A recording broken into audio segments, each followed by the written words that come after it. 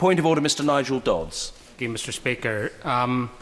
Earlier today at Northern Ireland Questions, I raised an issue about what the Secretary of State, and I've given her notice that I'd be raising this point of order, about what the Secretary of State would be doing as a result of the outrageous and scandalous decision of the Parades Commission last night in Northern Ireland, which is causing enormous pain and tensions to be rising in North Belfast and across the province, and has the potential for severe trouble on our streets.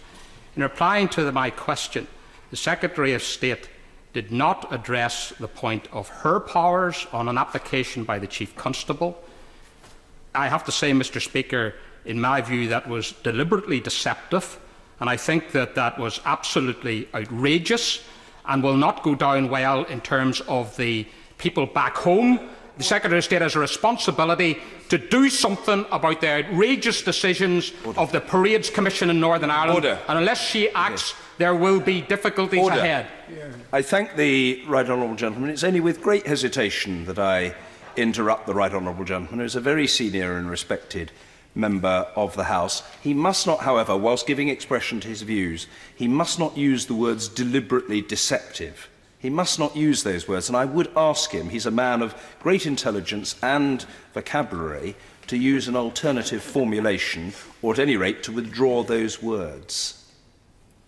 Mr. Speaker, I will await if the Secretary of State is here, I will judge if she wants to say anything, and then I will make a judgment on the matter. No, I can't have a conditional withdrawal from the right honourable gentleman. It is open to the Secretary of State to come to the box if she so wishes, and I will afford her that opportunity.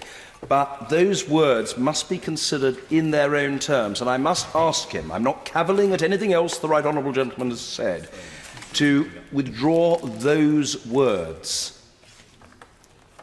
It is very clear that those words are disorderly, and I must ask him to withdraw them and to use alternative words, or no alternative words, but to withdraw them. Speaker, the situation in Northern Ireland today is extremely difficult and tense, and I have to say that people are very, very concerned about what may happen, and for the Secretary of State to spend an entire question time and not refer to her powers in this matter is, I think, something that is unforgivable and something that cannot be glossed over.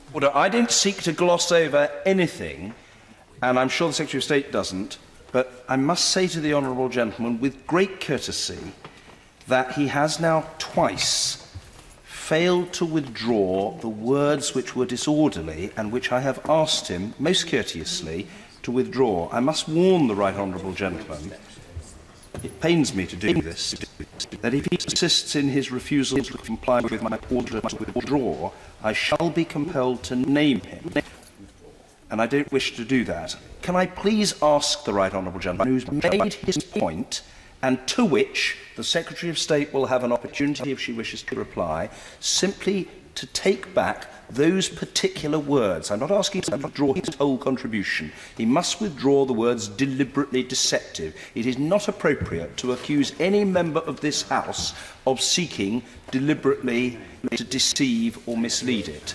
Please withdraw the words now. So we have an interim step. You can direct him to leave the chamber.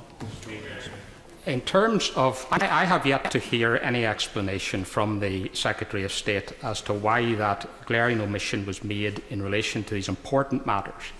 And I feel, Mr. Speaker, that the matter of such import and importance that I'm reluctantly not unable to comply on this occasion with that. And I stand over what I said, and I have to say that the people of Northern Ireland are in a very, very serious position indeed.